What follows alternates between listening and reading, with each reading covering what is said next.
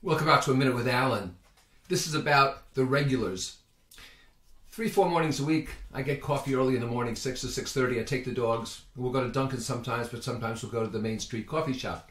And the Main Street coffee shop always has the regulars there. As soon as the place opens at 6 during the week, at 7 on weekends, there are the regulars, and they're gathered there. And they talk about sports or politics or whatever. It's just noise. But every morning, they're there. And the owner of the coffee shop says, oh, the guys are here again. You know, they'll linger over a cup of coffee. But what they're really doing is they're creating community. And everybody needs community. You know, no person is an island, to make it politically correct. And that saying is very true. And what I found is that we all need people in our lives if we're going to be sane. Do you remember Castaway with Tom Hanks?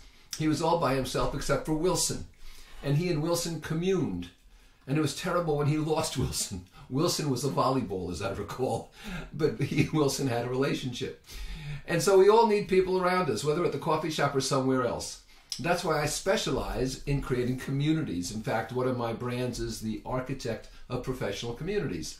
And some of you see these videos occasionally, and some of you see them every day because you tuned in and you find them.